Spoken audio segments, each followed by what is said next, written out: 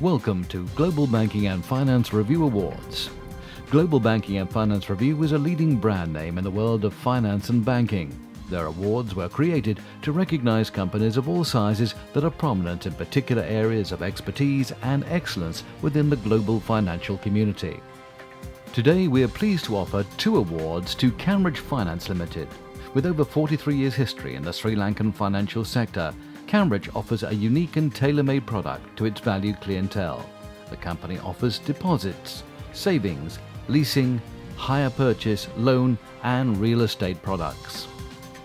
The company's head office is located in Colombo and it operates another 7 full-scale branches with over 1,000 employees and a customer base in excess of 200,000 across Sri Lanka. Global Banking and Finance Review is pleased to present 2 awards for excellence: Best Microfinance Service Provider Sri Lanka 2014 and Fastest Growing and Emerging Finance Company Sri Lanka 2014. In London to receive the awards, Don Shiran Iranga Weerasinghe, Chief Executive Officer of Kanrich.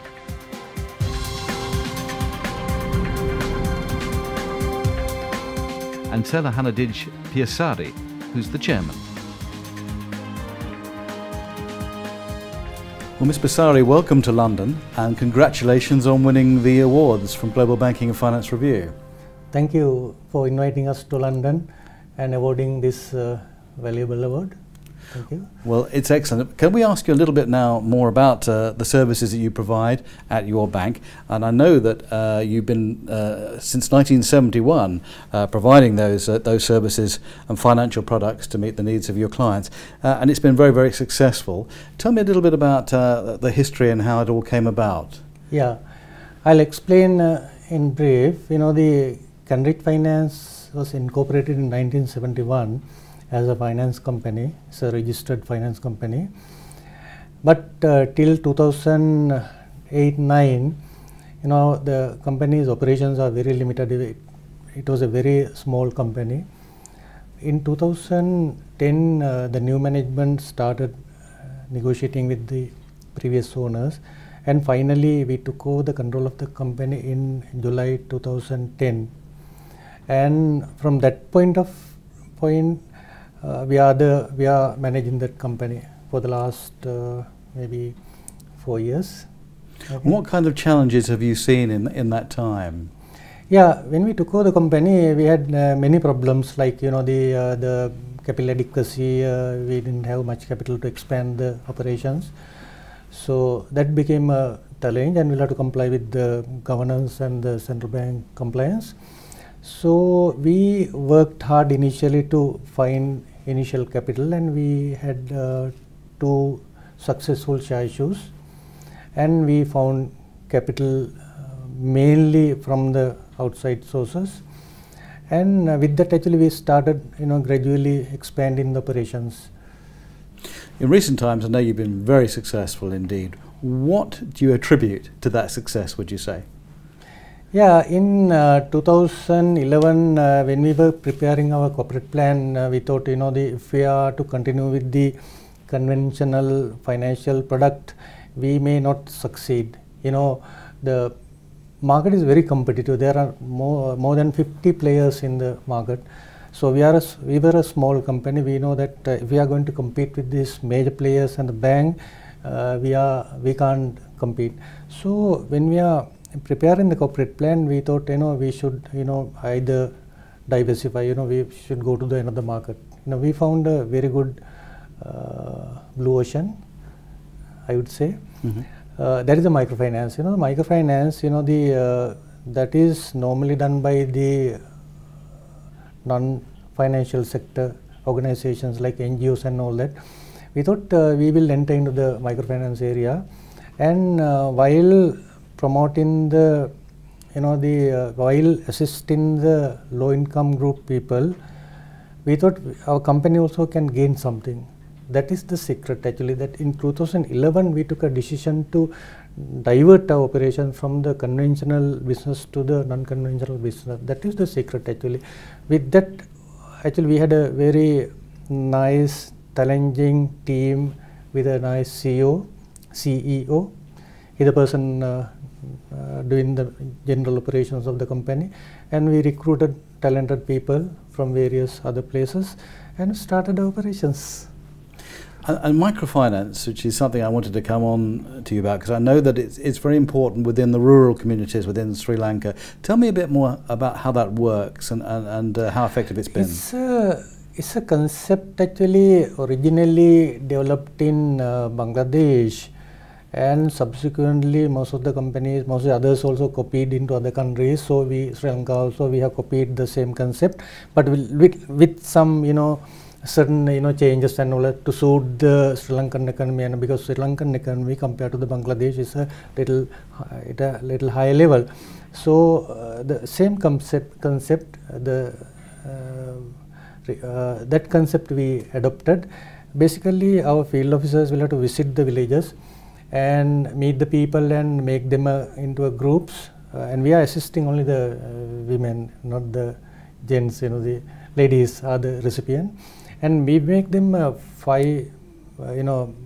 group of 5 people, ladies, and they provide us the interest guarantee, and they'll have to find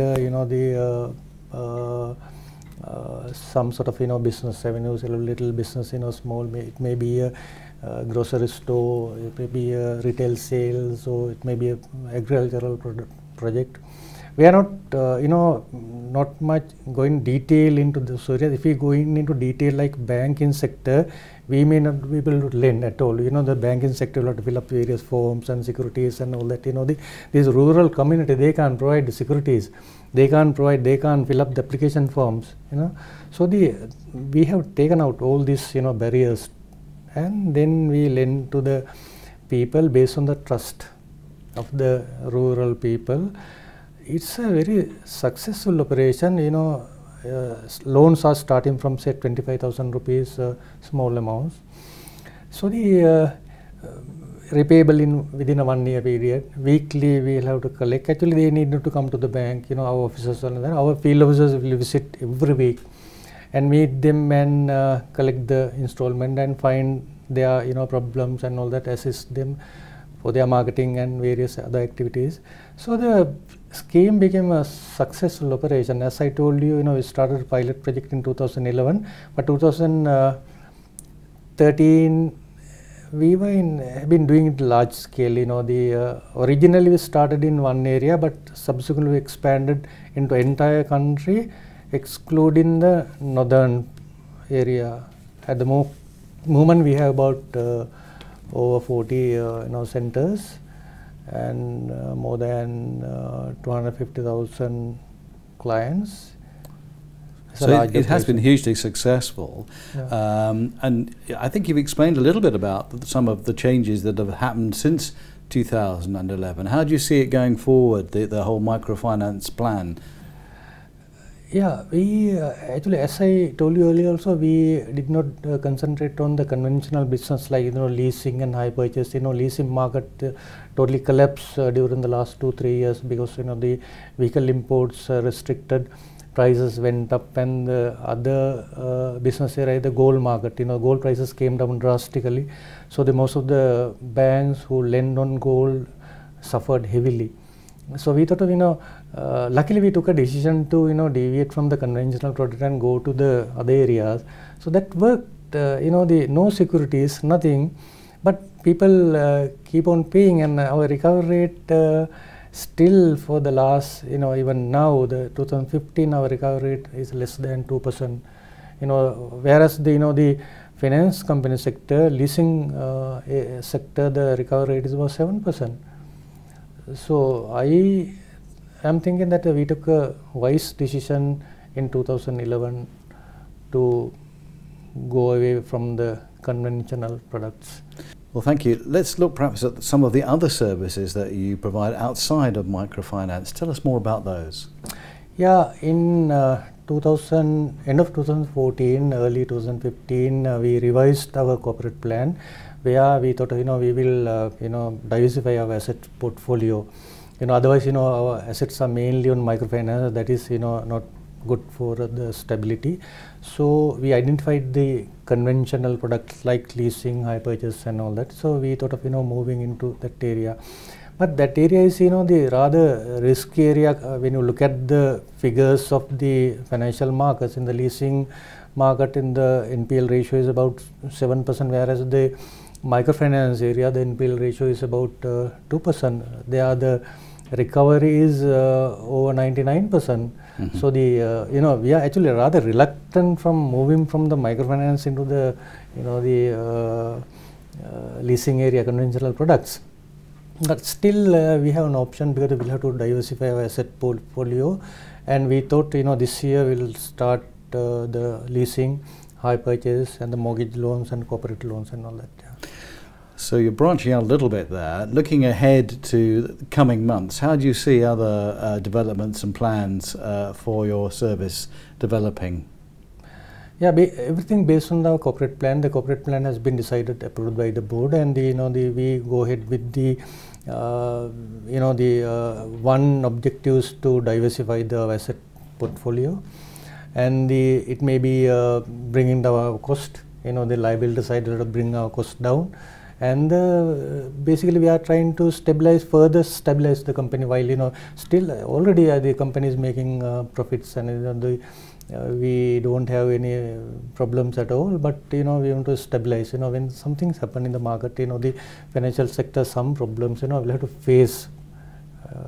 So that is the objective now, and to make the company more stabilized during the next years. So stabilization is the watchword then, really. Yes.